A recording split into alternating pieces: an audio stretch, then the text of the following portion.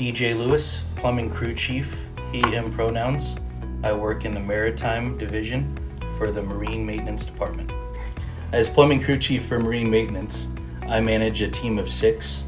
We work all along the waterfront, from South Park all the way up to Shoal Bay Marina, working on all the plumbing systems, pumps, lift stations, domestic water, natural gas. I first started here at the Port of Seattle Marine Maintenance in 2016. I started as a journeyman plumber on the team, and as of 4 years ago, I became the crew chief.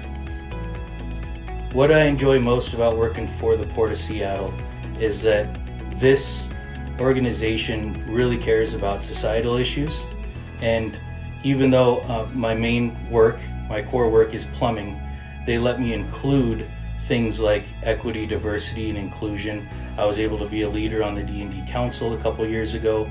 I'm also involved with continuous process improvement, where I'm a lean specialist. So working here for the last 7 years, I've been able to grow, not just as a plumber, but in other avenues as well. The skills needed to be successful in my role is number 1, patience. Number 2, multitasking. You gotta be really good at multitasking. We deal with a lot of emergency service calls, so you need to be able to move on your feet fast, know how to provide great customer service.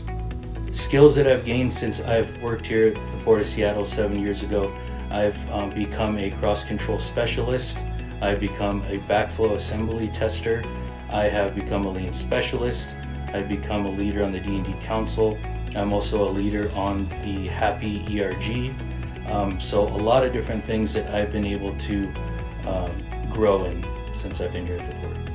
So when asked about what my favorite project is since I've worked here, it's hard to pinpoint one because we work on so many things. We've worked on complete shutdowns at the airport, replacing 12-inch water lines, to replacing domestic water lines under dock. We've done a lot of amazing things, but really if I had to choose one project, it'd be too difficult. So what I'd say is, what I'm most proud of is that my team can respond to so many different things and make customers happy around the port.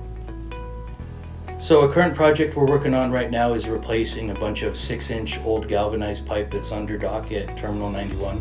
We'll be working on that for years. We have to replace that with stainless steel, which is better for the marine life, and the pipe there is just failing like a lot of our infrastructure around here.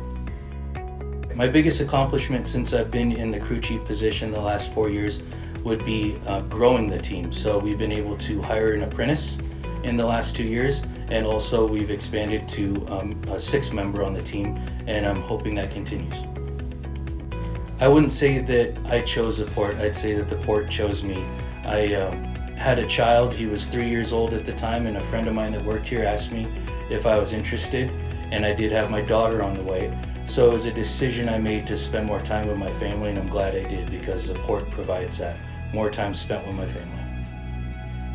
What I really enjoy about working at the port also is that part of my core work can be things that are extracurricular, like ERGs and volunteering. For example, next week we'll be doing a Try a Trade event in Kitsap for the youth to come and interview us and get interested in the trades.